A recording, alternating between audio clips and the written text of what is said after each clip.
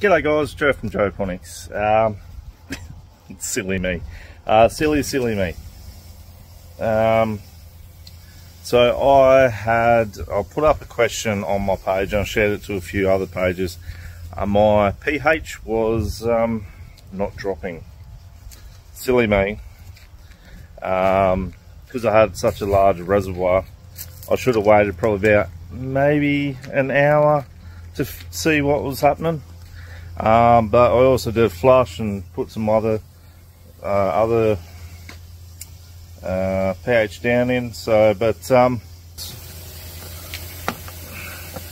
got some water going into there now, and then you can see that being affected straight away. You can see it's climbing.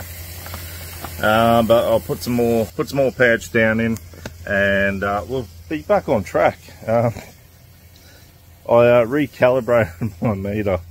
I should have thought of that myself, but that's my bad. But all in all, everything's going good. I've harvested some produce from my garden. I'll chuck a photo of it up on the end of this video. I think I will. But everything else, it's all really going really good.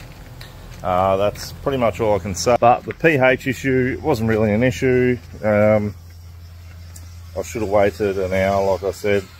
But no, thanks for tuning in, and keep watching Joe from Joe Ponics.